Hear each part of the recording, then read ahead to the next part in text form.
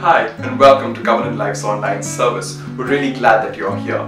Before we start the service, for those of you who are here for the first time, we'd love to know you more. So please fill the newcomers form, which is down there in the description, and one of us will keep in touch with you through this week. Enjoy the service. Father, we love you, Jesus. It is a privilege, Lord. It is an honor, Lord, to worship you, Jesus. And to see you, Father, for who you are, Lord. You are good, Lord. You are good, Father. Jesus, in all the days of our lives, Lord, you've always been good, Lord. Jesus, oh, we worship you, Lord, and we thank you, Father, for your goodness, Lord. Yes, Jesus.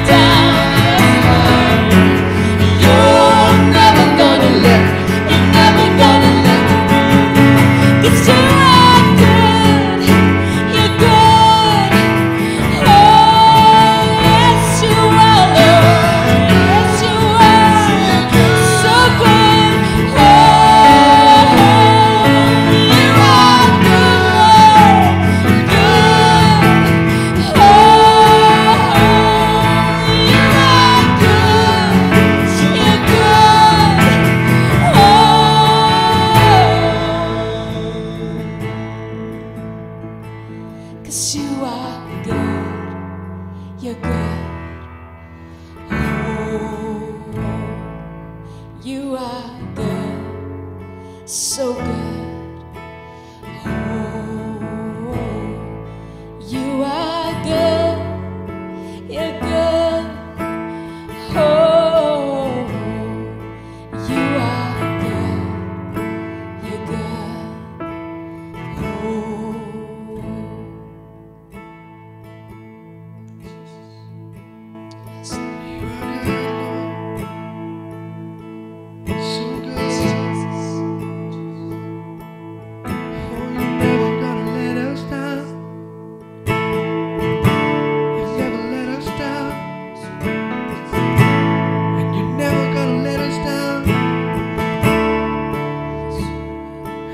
Your will is perfect. Your will is perfect. Your will is perfect, God. Oh, you're so good. So good, so good. No matter what we've done, your goodness always comes through. Your mercy always comes through.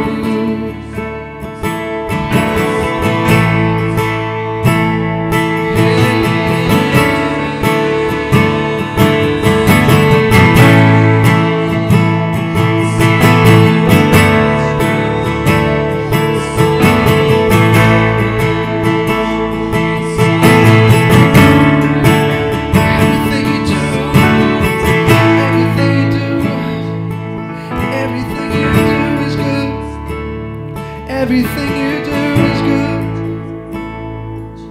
Even when we don't understand it, Lord, I know you're still good. I know you're still good. This truth remains, Lord. No matter what happens to us, Lord. No matter what has happened to us, Lord. Your goodness still remains the same, Lord.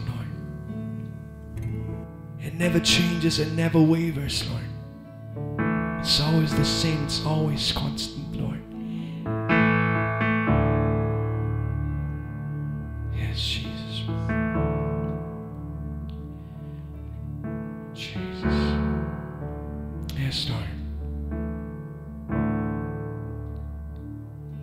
Surely goodness and mercy will follow me all my days.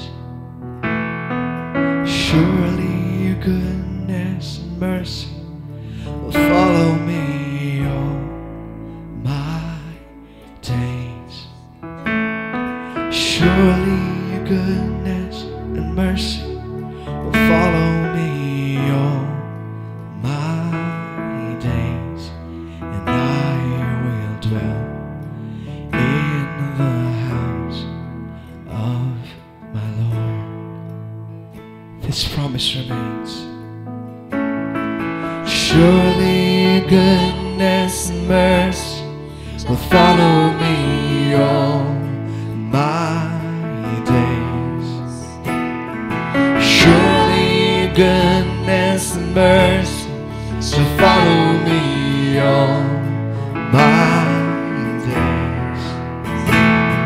Surely goodness and mercy shall follow me all my days, and I will dwell in the house of my Lord. Sing with us, come on. Surely goodness and mercy shall follow me all my days. Surely goodness and mercy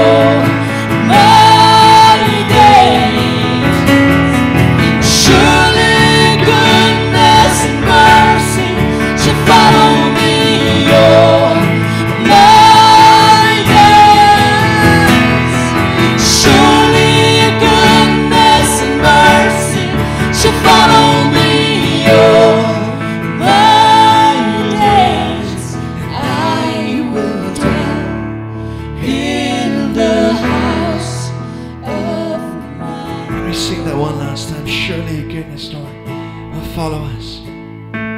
Surely your goodness and mercy shall follow me all my days. Let's sing it. Surely your goodness and mercy shall follow me all.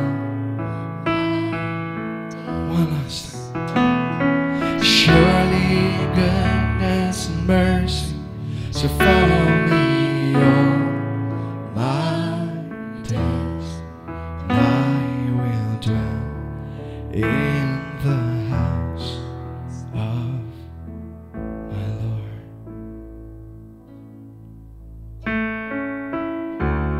Though you're holy, Lord, though you're great and mighty, Lord, yet you're loving and gracious and merciful. And this is your promise, Lord. When we walk through the valley of the shadow of death, Lord, you will take our hand, Lord, and teach us to do that, Lord. To take us by the hand and lead us from this valley of the shadow of death to the green pastures, Lord. To the gentle and beautiful meadow where we can drink from your spring of life, Lord, so that we may never thirst, Lord. So come, Lord, and hold us, Lord, and lead us,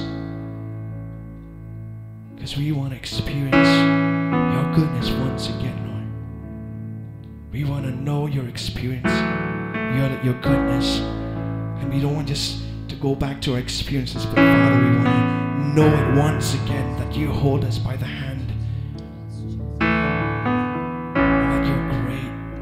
you're mighty, and that you're also merciful and gracious and kind and compassionate. God, we just want to worship you even more and more. We want to thank you, Lord God. Thank you for your goodness and mercy that follow us all the days of our life. Amen.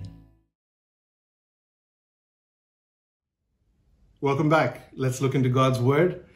Let's invite our speaker for this morning. Our dear Heavenly Father, I want to thank you so much for God's Word in our hands, in our language, for us. I want to thank you, Lord, that this morning you have something on your heart that you want to speak to us about. And that you, Lord, are going to get through regardless of my limitations, their distractions, and no matter what happens today.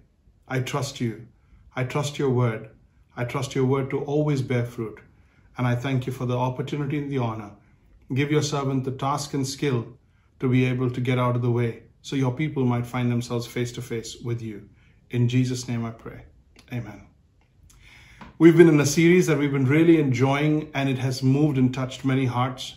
Some of you have responded and reached out for help, and we are so grateful to God for this thought, for this guidance in taking up these issues and these themes. We're talking about how to hold God's hand. How to hold God's hand when you're going through troubled times. How to hold God's hand when you're healing from abuse. And today, I want to take up the concept of God's presence. How to hold God's hand when you want to sense His presence. How to hold God's hand when you want to sense His presence. I hope you have a Bible with you, but even if you don't, the scriptures will be on the screen. And today we're looking at a lot of beautiful scriptures. And I trust that you'll allow every scripture to kind of just melt into your mind and heart and kind of really just settle in. All right? I'm looking forward to sharing this morning's sermon with you. So this is part 3. Let's begin with a very specific scripture in Psalm 139, verse 9 and 10. It's on your screens. If I take the wings of the morning, beautiful poetry. If I take the wings of the morning and I dwell in the uttermost parts of the sea, even there your hand will hold me. Your hand shall lead me. Your right hand will hold me. Let's do that again, all right? If I take the wings of the morning and dwell in the uttermost parts of the sea, even there your hand shall lead me. Your right hand shall hold me. What a beautiful psalm. What a beautiful. I want you to think back. Think back to when you were a child. Do you remember? What it was like to hold your dad's hand. I love those pictures where you have that little hand holding on to dad's finger or something like that. What did it do for you? What did you get from holding dad's hand? What did it mean to you? What do you miss about it the most now? In fact, who was holding whose hand? Was dad holding your hand or were you holding dad's hand? I remember those phrases. Dad says, give me your hand. Or here, take my hand. Or hold on tight. Today, I want us to consider the truth that hand holding basically says, I'm here with you. Hand holding basically says, I'm here with you. I'm present. I'm here. That's what you do when you assure someone of your presence. You touch them. You squeeze their arm. You take their hand. Parent to a child. A loved one. At the bedside of a hospital. Whenever you want to make your presence felt without words. And this morning I want to talk about that. The tangible expression of presence is hand holding. And God says, I will hold your hand. My right hand will guide you. I will take you by the hand. And you get into that mindset that God wants to make his presence felt to you and me. So today I'm challenging you and me to really appreciate and to take advantage of the fact that we have a God who wants to be present. Sometimes even loved ones, when conversation comes to an end, will just hold hands and sit, just to express that intimate presence. So, how do you hold God's hand to sense his presence? How can we learn to enjoy being in God's presence, even when words run out? All right? Whenever I think of God's presence, my mind goes straight to this amazing psalm. Let me read it for you. Psalm 139. O Lord, you have searched me and known me. You know when I sit down and when I rise up. You discern my thoughts from afar. You search out my path and my lying down and are acquainted with all my ways. Even before a word is on my tongue, behold, O Lord, you know it altogether. You hem me in, behind and before, and you lay your hand upon me. Such knowledge is too wonderful for me. It is high, I cannot attain it. Where shall I go from your spirit? Or where shall I flee from your presence? If I ascend to the heavens, you're there. If I make my bed in Sheol, you are there. If I take the wings of the morning and dwell in the uttermost parts of the sea, even there your right hand shall hold me. Your right hand shall lead me. If I say, surely the darkness shall cover me and the light about me may be midnight, even there, then the darkness is not dark to you. The night is bright as day to you. The darkness is a light with you. For you formed my inward parts, and you knitted me together in my mother's womb. I praise you, for I am fearfully and wonderfully made. Wonderful are your works, O Lord. My soul knows it well. My frame was not hidden from you, even when I was made in secret in my mother's womb, intricately woven in the depths of the earth. Your eyes saw my unformed substance. In your book were written, every one of them, the days that were formed for me, even when I had not lived a day. How precious to me are your thoughts, O God. How vast is the sum of them. If I count them, they are more than the sand. I awake and I'm still with you. What a beautiful phrase. I awake and I'm still with you. Let me tell you two things. God is present to me and I am present to God. God is present to me. He's always present to me. He's an ever-present God. He's a doting father who steps into the room to check on me when I'm sleeping, who steps into the room when I'm studying or when I'm playing outside. He comes out to check on me. He's always watching out to see if I need something, asking me to be careful. I'm awake and I'm still with you. From the womb to the workplace, God is there with you. Like a father doting on you, God is present with you. I'm not convincing you about that. I'm asking you to practice the knowledge of it. I'm not convincing you that this is real. You know it's real.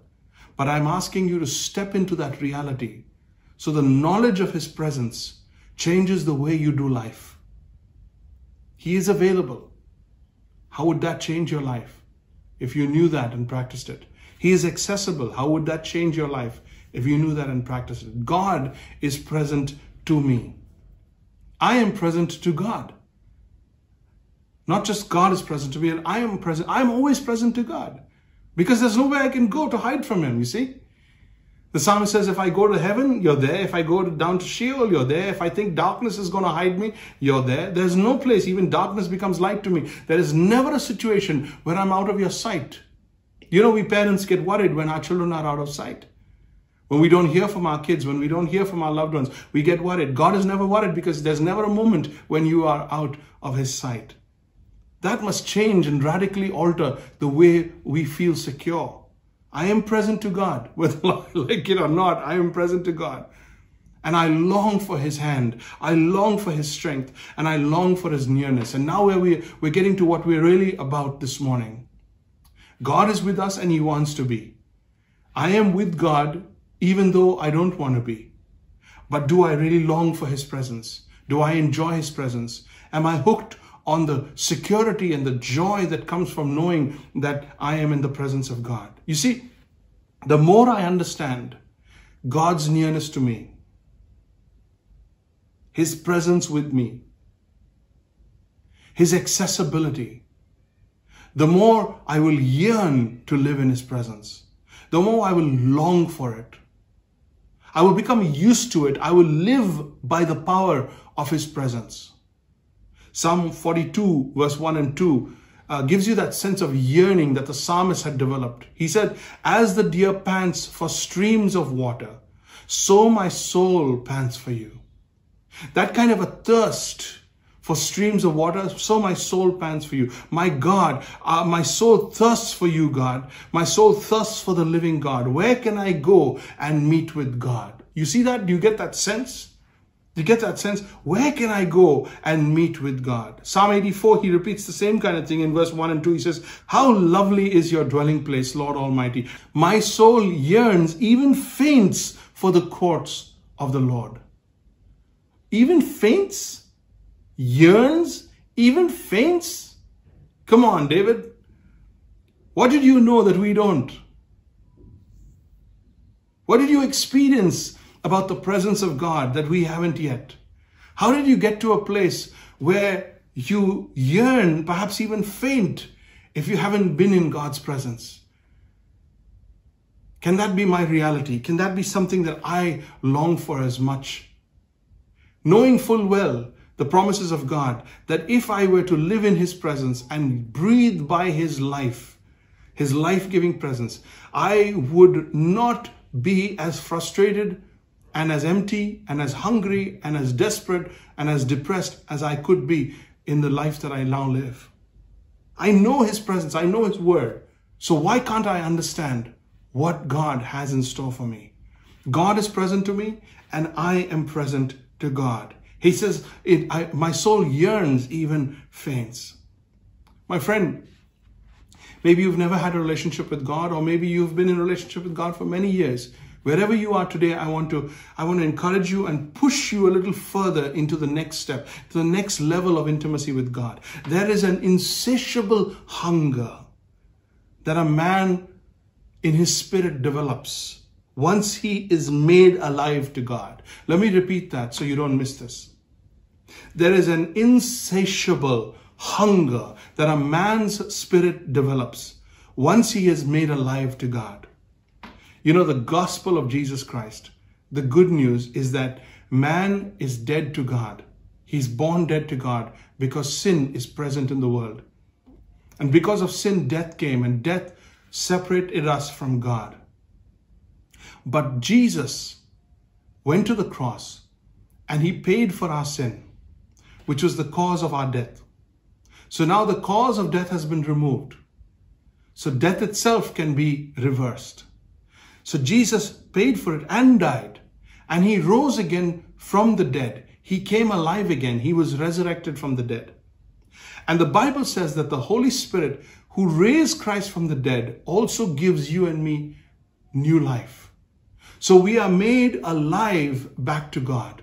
We are now alive to God. We were dead to him, but we are now alive to God. Just like you don't talk to dead people, but if they were to be made alive again, you would restore your relationship with them. You have been made alive again so that God can restore his relationship with you. The gospel is about God making us alive again so that we may enter into a relationship with God. And when a man is made alive to God, with that new birth comes new hunger. With that new birth comes new hunger.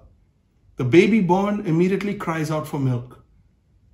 A new believer, a child of God born again, immediately cries out for the presence of God. In fact, that hunger for God's presence is a sign that we are alive to God.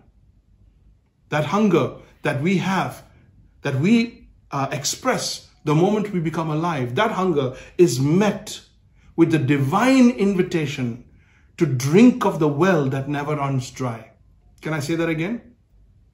That hunger that you have for the presence of God, that insatiable hunger in the spirit of man, is met by God with an invitation. You're hungry? Come eat.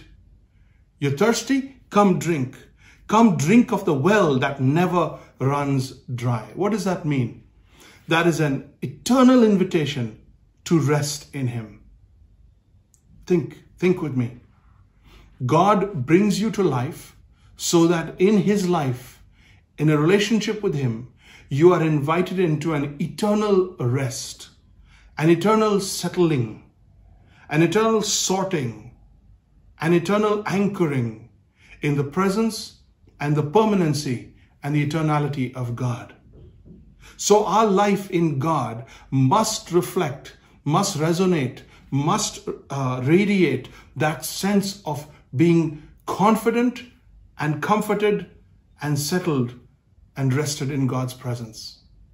That is what is the difference between a person who's alive to God and is enjoying his presence and a person who's not enjoying his presence, practicing his presence.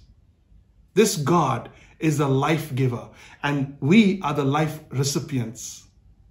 He is the life giver. So he makes us alive to him so that he may breathe life once again. Like God breathed into Adam the breath of life. God breathes into every believer the breath of new life. And he breathes life and we are the life recipient. Some are saved, but they are not satisfied. Some are saved, but they are not satisfied. You have come to Christ, but you have not drunk from Christ. You have not allowed that life-giving breath to breathe into you. See, my brother and my sister, my friend, he breathes into you. He breathes purpose. He breathes meaning. He breathes perspective. He breathes value. He breathes significance into our lives. But you know what he breathes the most? He breathes rest. He breathes rest. Rest from worry. Rest from anxiety. Rest from uncertainty. Rest from eternal a question or hopelessness. Those things that a man experiences who is disconnected from God, he breathes rest into all of those areas. And you recognize that your soul has come home. You recognize and experience that your soul has come home. God has taken you by the hand. That was always the experience. And Jesus is the hand of God. Jesus met with his disciples, and the thing that most resonated about his relationship with Jesus, I find that in Mark chapter 6, verse 30 and 34. He says, the apostles gathered around Jesus and told him all that had been done and taught. And he said to them, come away to a deserted place, all by yourselves, and rest a while. Come away to a deserted place all by yourselves and rest a while. You thought that God is calling you to work for him. You thought that God was calling him to do good works and to earn him his love and to earn his approval. But God is calling you to a life of rest. God is a father calling you as a child back into his arms. God is calling you to life so he may breathe the living rest of God into you. Into you. I want to challenge you today. If your life and your relationship with God has been a contractual one, if your deal with God has been a good versus bad works deal, if your deal with God has been a judgment versus condemnation deal, if your relationship with God is a distant, cold relationship as one who's watching you to find fault with you, today I invite you into a relationship with God who calls you to rest in him, who calls you to take you by the hand and to satisfy you, a father who dotes on you, a father who is present with you and wants you to enjoy and live in the confidence that daddy's close by, daddy's around. I urge you, I invite you into that presence with God. So when do we need to hold God's hand the most? When I can't see where I'm going, that's when I need to hold God's hand. When I run out of words and my mind is fighting faith, that's when I need to hold God's hand. When the pain is overwhelming and I just want to hold his hand and cry. When I'm flat on my back and I'm fighting for life. When do we struggle to hold God's hand? When do we find it difficult to hold God's hand? When we hit hard times and we haven't practiced his presence. We're not used to it. We don't know what it feels like. We don't know how to quickly step in to the presence of God. We don't know how to quickly turn our situation into a cathedral of his presence. We are not familiar with his presence. And we are more prone to run to man, to money, and to medicine for help. That's when we struggle to hold God's hand. Let me tell you about a man who I knew many years ago. And he taught me the power of God's presence. He was a prayerful man and his faith was solid. And his wife was going into labor and we had been praying for his family. We had been praying for his wife as she went into labor. We heard that there were some complications. But as the woman lay in the labor room, she was in stress and the baby was in stress. And this man was pacing up and down the corridor of the hospital room. This man was pacing up and down the corridors of the hospital. And as he walked up and down, he turned that place into the presence of God. He yearned for God. He called out to God. He rested in God. Long hours of waiting and watching, praying and pleading with God. And then finally he gets news that his wife died while giving birth to the child. And then he hears the cry of the baby. Life had turned unfair, tragic. But his faith reverted to a God whose presence he knew well. His faith reverted to a God whose presence he knew well. He had a place to run to when life turned on him.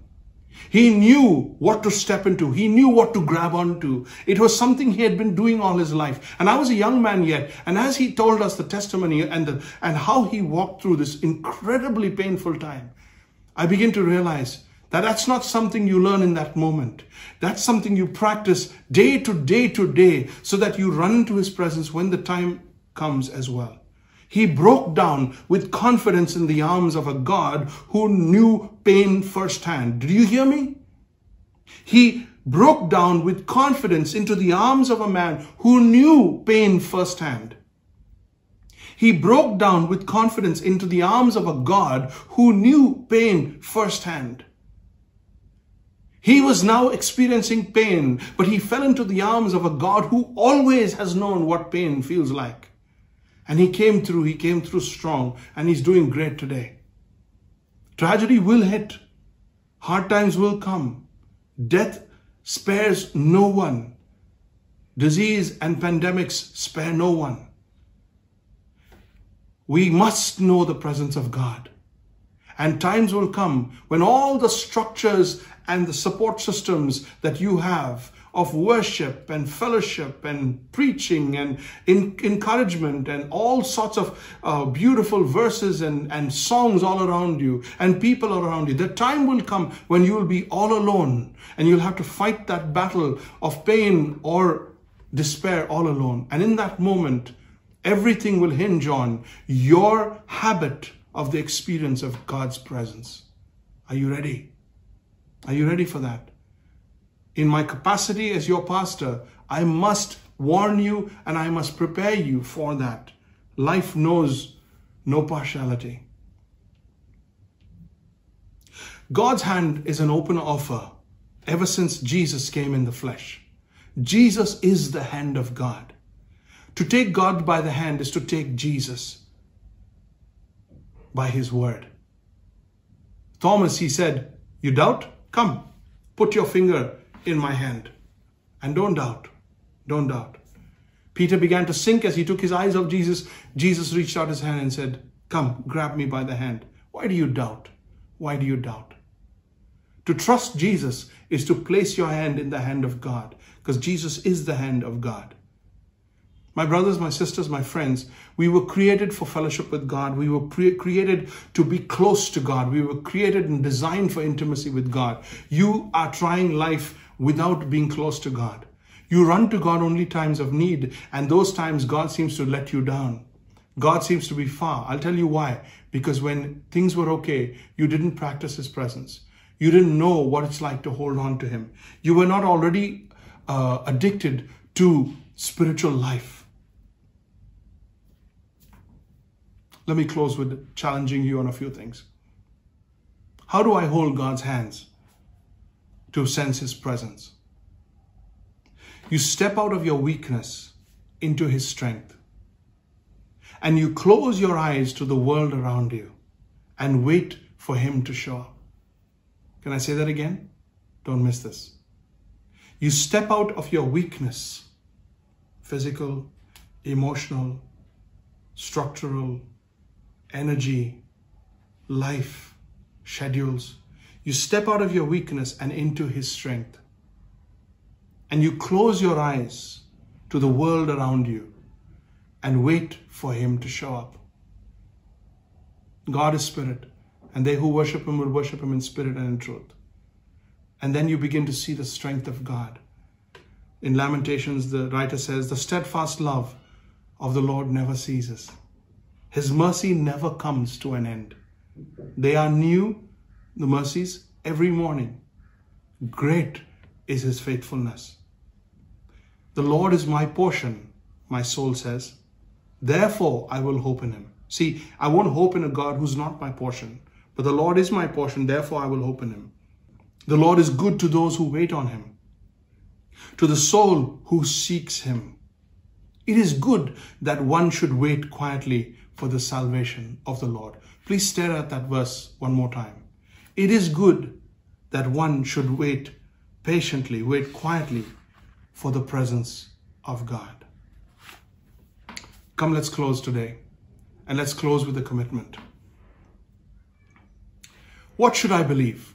I must believe that God's presence is worth pursuing. He is to be waited on. And his visitation when he arrives is going to be worth it. It's going to be worth it. God's never going to meet you in a hurry. God will always wait to see how serious you are about meeting with him. God is the God of the universe. You make the time. I make the time. What should I focus on? I must focus my thoughts on his promise to be with me in every situation. I must be aware of every promise he's ever made to me. In a love letter, if you knew of all the things that your loved one has said to you, you wouldn't miss out on a single one, and you'd go over it and over it and over it. God has made promises of his presence, and I'll make a habit of focusing on his promises. What action should I take right now? What does God expect from me right now? Let's make 3 commitments to habit forming. Shall we do that? I will make a habit of disconnecting from my physical world and connecting with God in quiet prayer, in meditation, in listening to his word. Should we do that again? I will make a habit of disconnecting from my physical world and connecting with God in quiet prayer, in meditation, and listening to His word. Number 2, a second habit.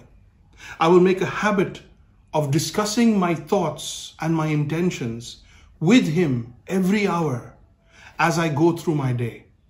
As every hour passes, I'm going to make a habit of discussing my thoughts and my intentions with Him as I go through the day.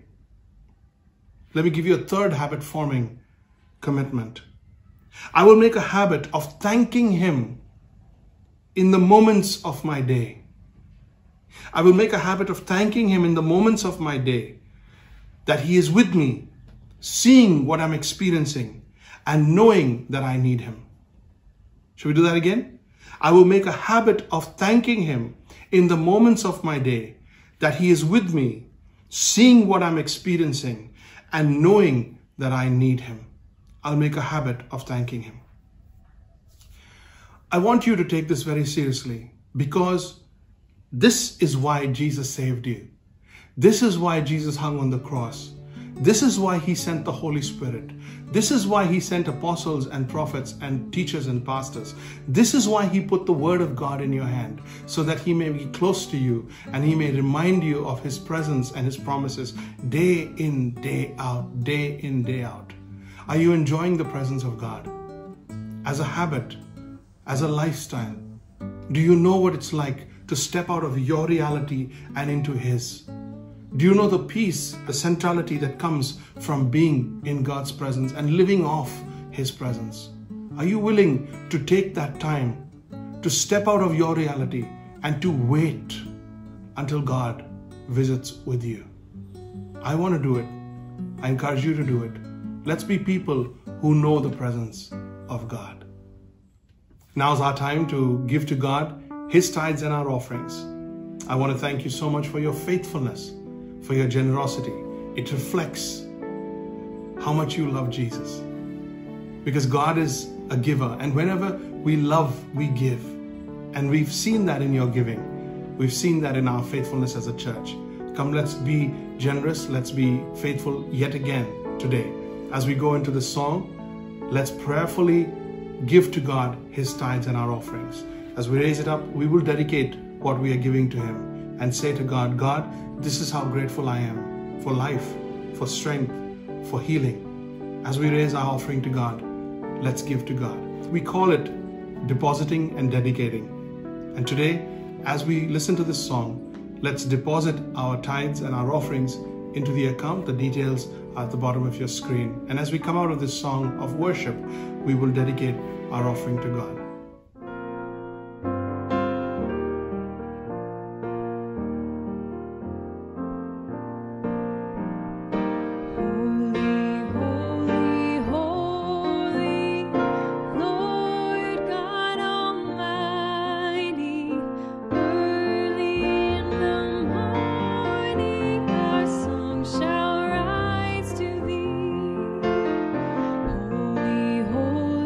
Holy,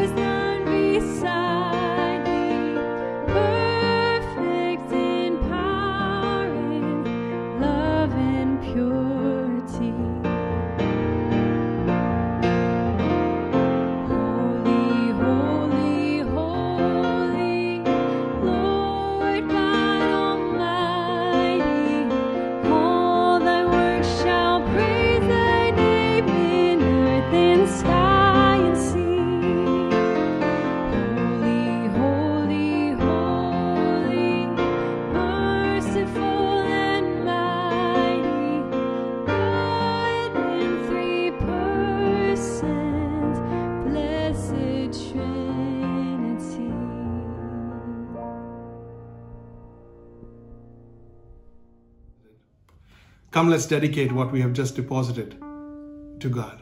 Father in heaven, thank you.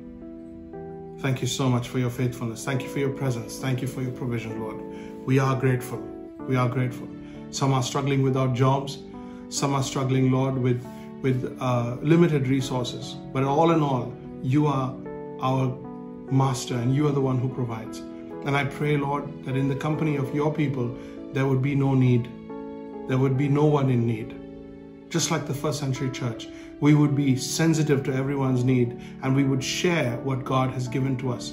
We would share what you have blessed us with, Lord, and there would never be anyone who is in need amidst us. Lord, would you do it both ways? Would you bring to our notice those who are in need, because they will never tell us. And Lord, would you enable some of us who have dispensable income and are generous and are sacrificial to share what we have. Thank you that we have been able to help people rebuild their homes in the cyclone affected areas. Thank you that we've been able to help migrants and others who have been displaced with food and with clothing. Thank you that we have been able to do a little bit, and even though it's a drop in the bucket, Lord, it is an initiative to show that, Lord, we want to be part of this. We want to serve, we want to give. We want to be like you, Lord, because you're a giver and you're generous. Father, would you anoint what we have given you and bless it so that it may be useful and it would meet the needs of your people who are serving you here in the church faithfully, and would meet the needs of those who are out in the world in need. Thank you, Jesus. Accept our offering. In Christ's name I pray. Amen. I have an exciting bit of news to tell you. Tomorrow we launch Vacation Bible School online, and I'm going to be sharing stories with children. I'm looking forward to that, and I need your prayer as we record those stories and we talk to the children about the Bible. We're going to do an overview all the way from Genesis to Revelation and kind of get like an overarching meta-narrative understanding of the wonderful gospel of God as he began life and he ends creation, and the sun in the end will rise. S-O-N, the sun will rise. So that's Vacation Bible School 2020, the sun will rise, and every morning at 9 o'clock the video will play and the children will watch the video on their own, and then they'll join their class in Zoom, and there will be, I say, about maybe 5, 6, 7 kids along with a couple of our volunteers at about 9:30, and they'll be discussing that story and learning a memory verse. So 15 days of learning God's word by heart. Pray that children would come alive. Do you know that most people who give their life to Christ give it between the ages of 5 to 20? Most people who come to Christ and dedicate their lives to Jesus do it between the age of 5 and 20. I gave my life to Jesus when I was 5. And I remember saying the prayer. I gave my life to serving God when I was 11, when I promised in a missions program that I would serve people for the rest of my life, that I would serve God and His purposes for the rest of my life. So, VBS is for ages 6 to 13, and we want to be praying for these children. And everything else, any other information you want, go to jeremydawson.org, jeremydawson.org. All the information is there, and I would love for you to be in prayer for us, and it's free. And I really hope that it will go global, but at least nationwide. I hope that English-speaking children will be able to join us. So please do pray for us, and I'll keep you posted on how it's going through the week.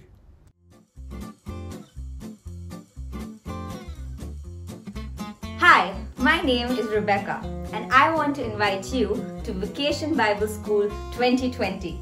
The theme of our VBS is The Sun Will Rise. We will be going on an adventure together as we overview the Bible from Genesis to Revelation. Every day at 9 a.m., you will watch a story by Pastor Jerry, after which you will join your group captain and a few other kids your age in a Zoom class. Please go to the website and register your place. We cannot wait to hear from you. See you at VBS.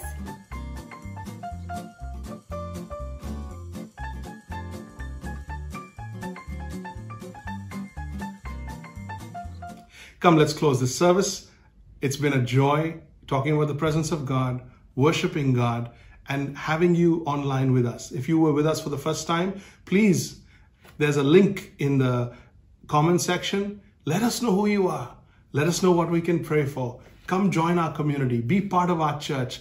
Become a member of our church. Wherever you live, whichever part of the world, you can be a member of our church, and give me an opportunity to shepherd you and look after you and to disciple you in the ways of our Savior. Come, let's close this service today. Thank you, Lord. Thank you, Father. Thank you so much for your presence with us. Thank you for the worship. Thank you for the opportunity to give to you. Thank you for the reminder of your presence. Lord, we are dedicated. We are committed to experiencing your presence. Lord, we want to make it a lifestyle of swapping between spiritual and physical, being able to step easily into your cathedral of worship, to your cathedral of your presence. Lord, we want to be people who are well familiar, to the point where we yearn, even faint, for the presence of God. That is like the psalmist, we'd be able to say, when can I go into the presence of God? When can I run into God's presence? Lord, let that be the reality of our people. To that end, Lord, we ask your blessing. May the grace of our Lord Jesus Christ, the love of God the Father, fellowship of the Holy Spirit rest and abide with each and every one of us through this week and even forevermore. It's been a joy being with you today. I hope that you will share what you have heard with others. Subscribe and make sure that you're part of our community online and offline. And if there's anything we can do for you, we're here for you. God bless. Bye-bye. Hi again. Thank you so much for attending this service. We miss you and we really hope to see you soon. Before you leave, please do not forget to like the video, subscribe to the channel and share it with whoever you think will benefit from it. We'll see you next Sunday. Bye-bye.